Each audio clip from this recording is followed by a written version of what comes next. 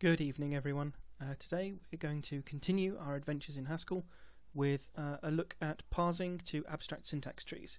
To do this, we're going to take a step back from our calculator project and we're going to look at a simple imperative language and parsing that and generating some sort of parse tree from that, and then maybe next time we'll look at writing an interpreter for that parse tree just so that we can go from input to execution all in one program.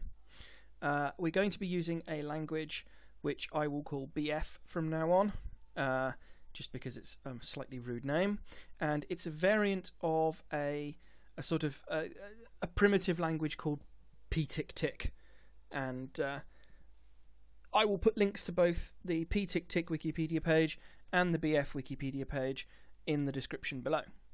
So, most importantly about BF, it only has 8 input characters that mean anything. It also has an array or a tape. Now, standard BF has 30,000 entry tapes, but there's no actual rule that says that we have to do that. But for now, we're just going to worry about parsing the commands into an abstract syntax tree. So we've got 6 commands, which are the increment, decrement, data pointer, increment, decrement, value, output and input, and then we have 2 extra characters to do with looping. So let's make an abstract syntax tree for that. Step 1, make a project, and off we go.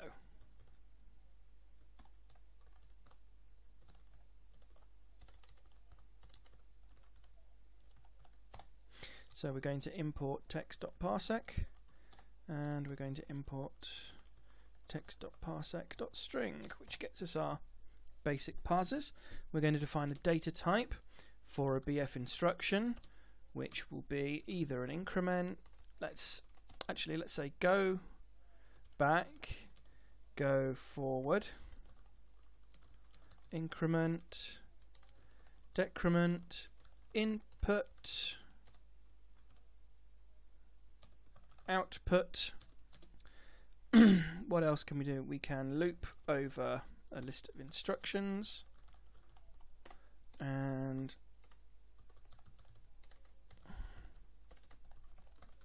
let's derive show so that we can see what we've done at the end of this.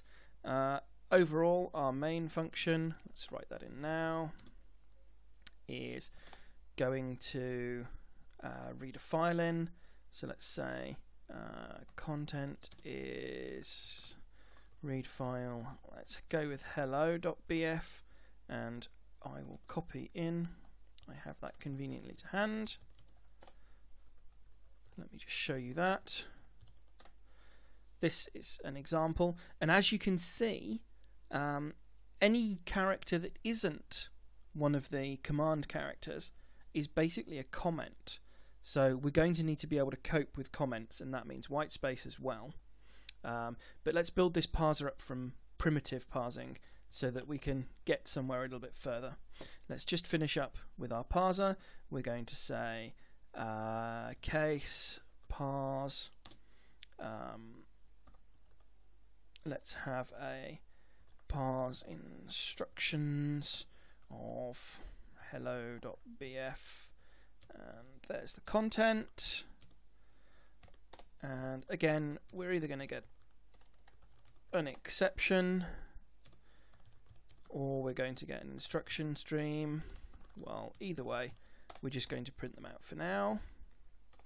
And let's write parse instructions is going to be a parser of BF instruction.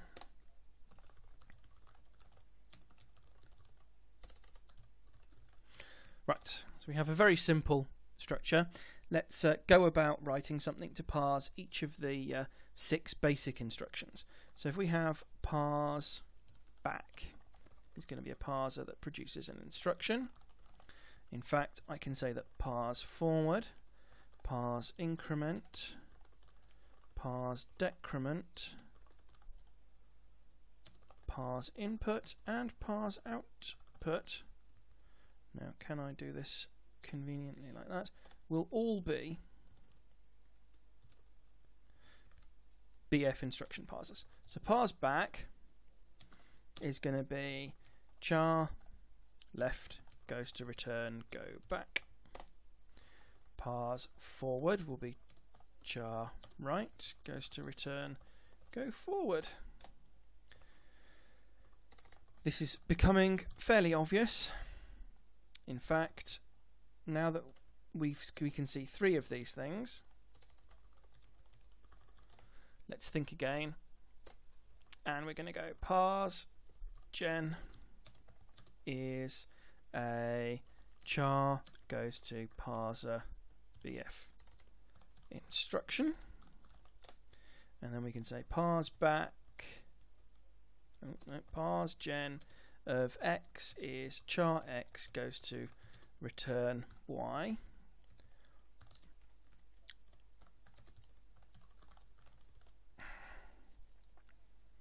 And then parse back will become parse gen of that, and parse forward parse gen,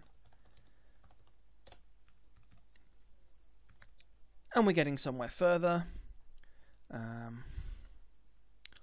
In fact,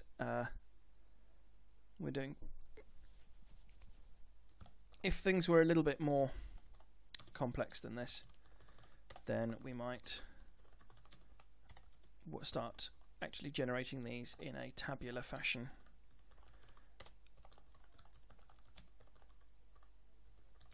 Now, dot is output, comma is input.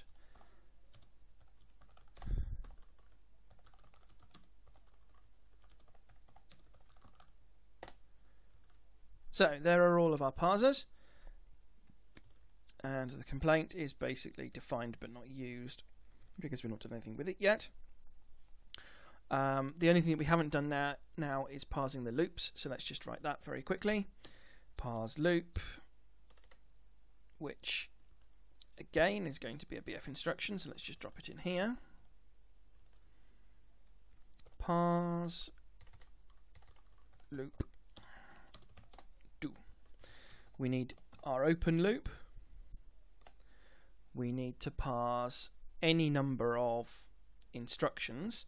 So let's go instance comes from parse instructions. Since that's going to parse a list of instructions for us, we're going to get a close, and then we're going to return that instruction stream. Could not much. It's a bug actually. Parse loop is not a parser of BF instruction. Parse loop is a parser of list of BF instruction. So we're getting there. The final thing that we need to do is work out how we're going to parse instructions. Well, parsing instructions strikes me as an opportunity to map over parse one instruction, and parse instruction is, oh no, you see I've got that wrong. Parse loop really should be one of those, because we don't return that, we're going to return that. It's looking good. Comma, there we go. So parse instruction